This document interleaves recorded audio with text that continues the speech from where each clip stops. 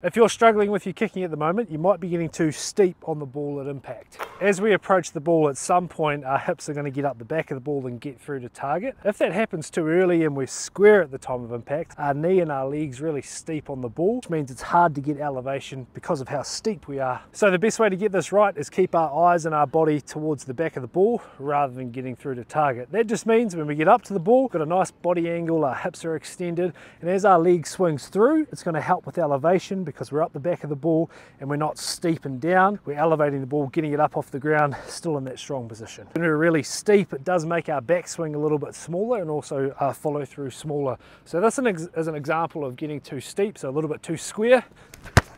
And then on this kick, I'm going to stay slower. You'll see my hips and my body stay at the ball for longer. Get me on that angle and I won't be as steep in my kicking swing.